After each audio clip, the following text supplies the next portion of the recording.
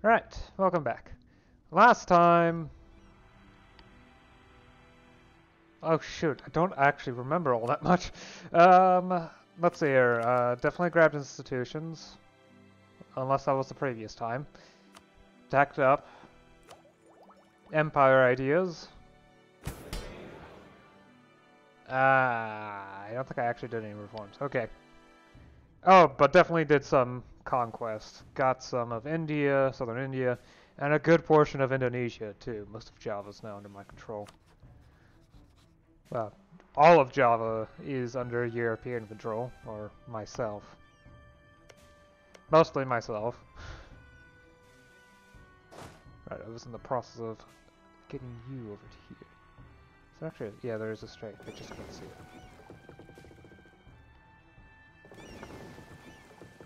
Right. I'm also kind of sort of preparing for a Sint. I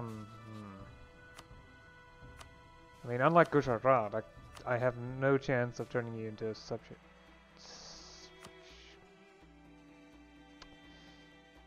To be honest, I prefer Gujarat. They make for a much better buffer against Iberian expansion. Quit asking me, Peru. I don't care. Okay, that's fine. For now. Eventually, I do have interests that will run counter to yours, but for now, that's fine. And I do have some revolutionaries, but for the time being, I'm ignoring them in the hopes that I eventually... Okay, so that they eventually overthrow the government and turn me into a revolutionary republic, because why not? That would be fun. Swahilistan sounds more like an actual country, you know, a revolutionary country rather than a monarchy. At least the name sounds more applicable in that matter. Oh, what now? One Indian ally, and it is Gujarat. Except no substitutes. Oh yeah. Probably should use the Spy Network in Malabar in order to get more claims in provinces that I would like to eventually conquer. The long-term goals and all that. So no probability I'm going to be trying to conquer provinces. Huh? Oh, yeah, right. So I think I'll be prepping up for a war with England. Yep, okay.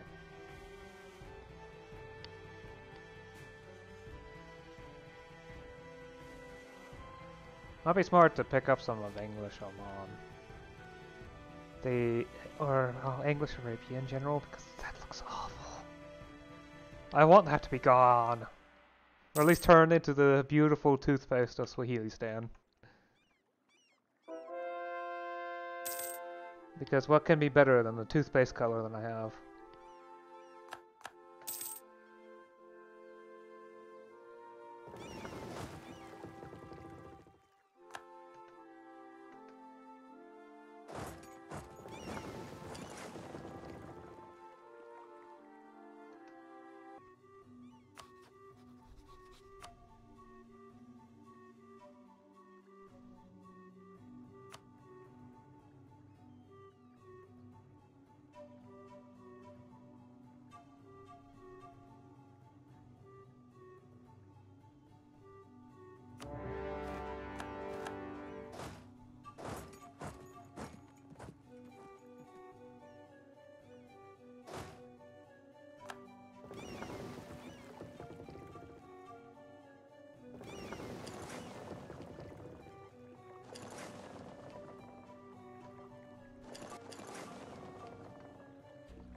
Yeah.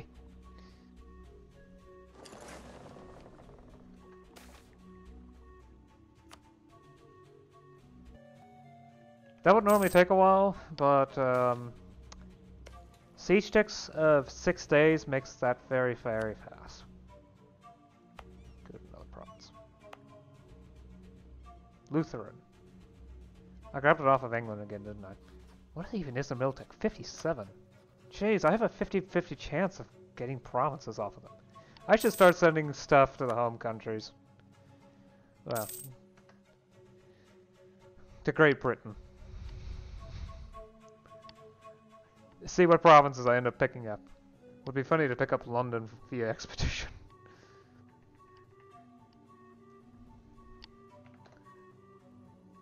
What you got there? A treaty port. Okay,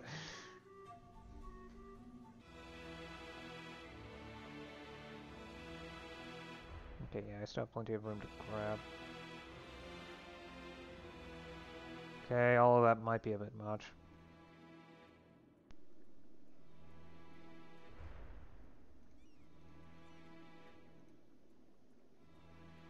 Sure, let's just cut it off. Why not?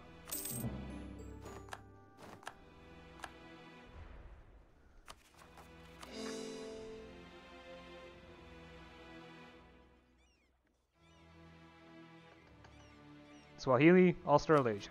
Excellent. Swahili Papua's gotten larger too.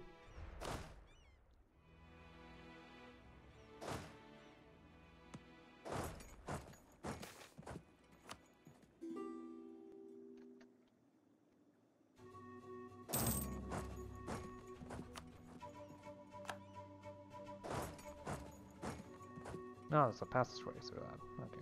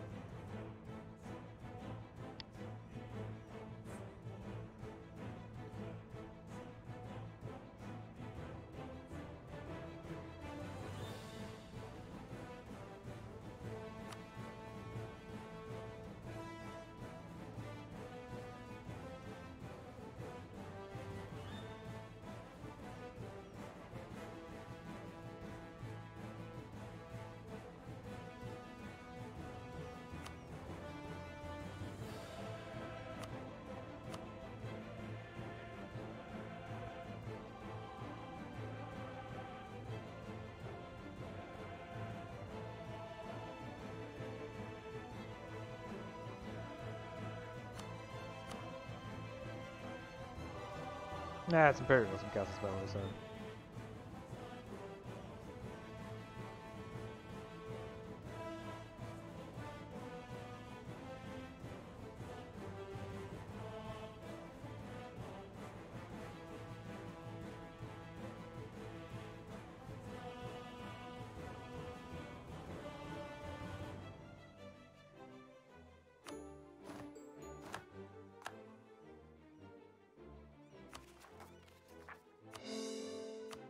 so I can do this sort of stuff without it being that big of a deal.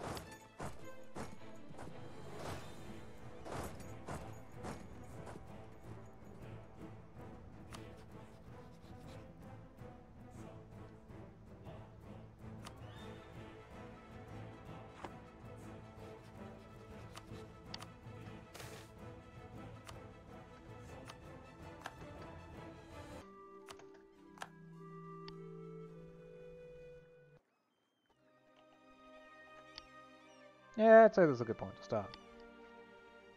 So, I'm 6 months away from the revolution. I mean, no one else has gone revolutionary, so I may as well. Why? Why did I have to look up notes? No one else has gone revolutionary, so I might as well. Look what we have here. Scandinavia.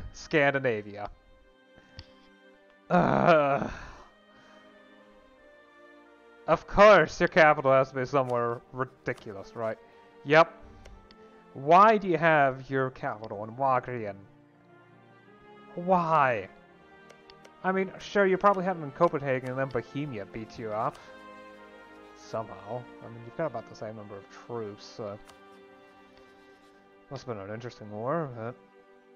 Well, I didn't see it, so... Yeah, no one's revolutionary. Revolution hasn't spread anywhere, so... I might as well get a little look and see what the mechanics are. It is 1815, so way late for it, but it wasn't until now the revolutionaries started sieging down the capital, so as long as they don't go to war. And I don't plan on doing that for a while anyway. Well, not in the next 6 months anyway. Yeah. So, I've gone ahead and declared war on Moravi, who Rwanda was allied to, so that's the end of that alliance. And I'll slowly make my way into Rwandan territory. Might as well fill in as much of Africa as I can in the last... Yeah, at this point, there's only 40 years left.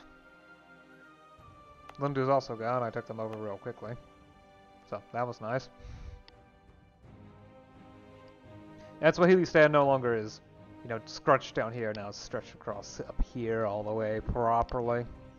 Although, I think this is going to be replaced by revolutionaries Swahilistan soon.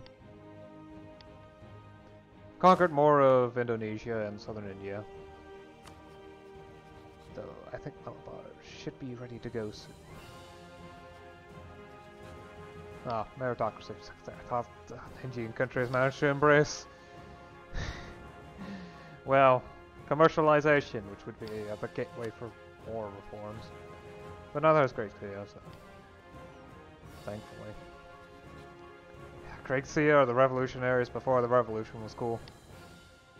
Could you imagine a revolutionary China in the 1600s? But they're specifically a rather aristocratic republic. At least as far as I can tell. Oh, they have fully centralized military. Oh, jeez. They are terrifying, aren't they? I mean, so do I, but... It's still fairly scary.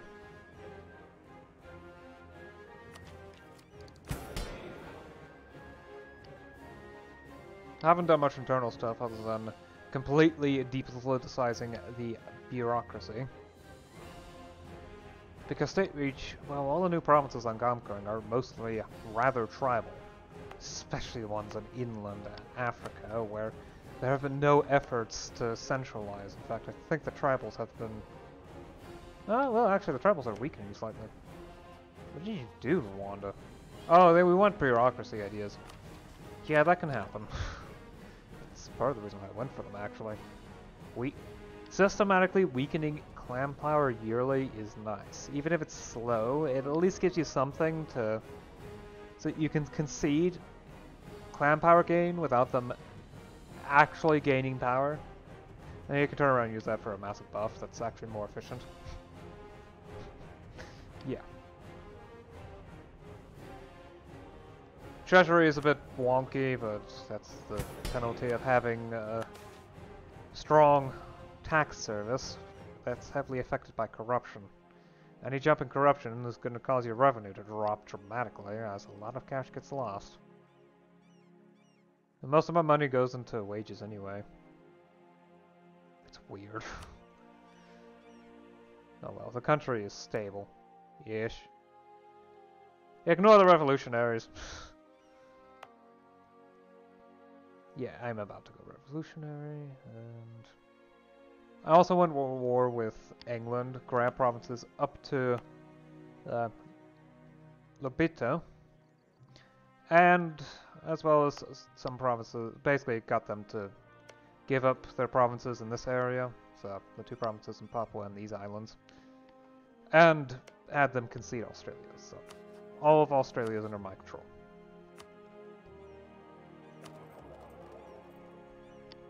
no, all of Australasia. Nouveau Zealand is considered part of colonial Pacific, the colonial Polynesia region, so. Still, I've got a massive Indonesia charter to work with. And now I've got, well, I will have more control over this strait once things start to build up. It's just that there isn't much trade power here at the moment. It's because it takes time for the trade power to transfer properly. But I definitely have far more control over this area than I did previously. That's for sure.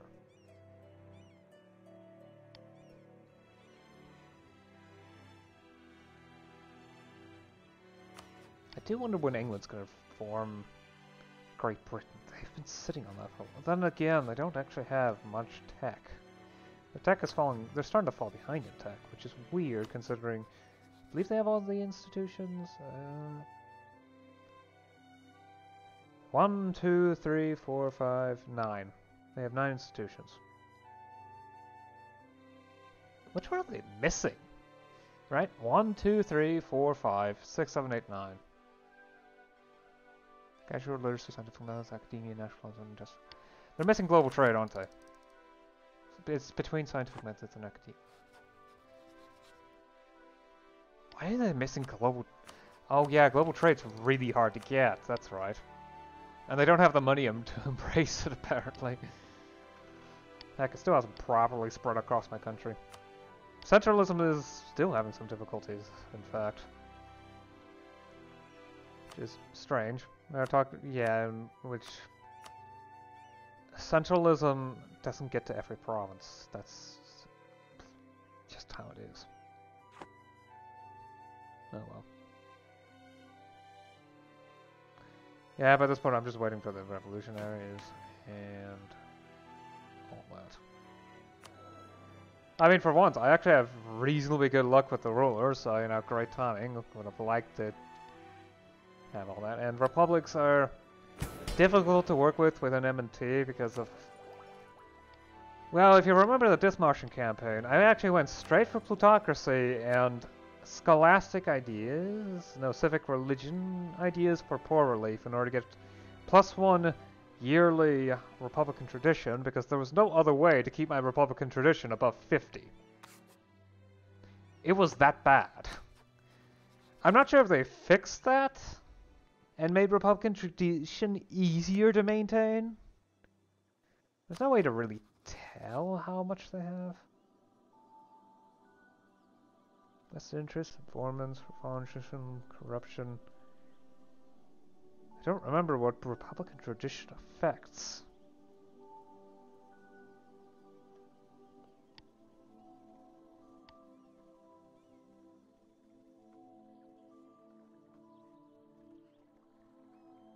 I don't think I have any visibility on Republican provinces anyway. Government types... Wait. Right, there's my subjects. Of which I can see the Republican tradition. They have 1.5. Well, minus 1.5. Okay, yeah, they all have fairly high Republican tradition. Sunni Republican tradition, faction support, charter company, natural relationship stability, corruption, government of... Yeah, familial service. That's probably the thick of it. I guess it no longer lowers dramatically upon each succession, or election, I should say. That would at least explain why they have it so close to the resting point. I mean, mine's nowhere near the resting point. There's reasons for that. So presumably they fixed that. Okay, so Republicans should be much easier to handle. Sure, you're gonna need good ideas for it specifically-ish. But, yeah. Anyway, I have gone on long enough. Oh jeez, that was almost 10 minutes. Yep, I'll see you again next time. Until then, bye.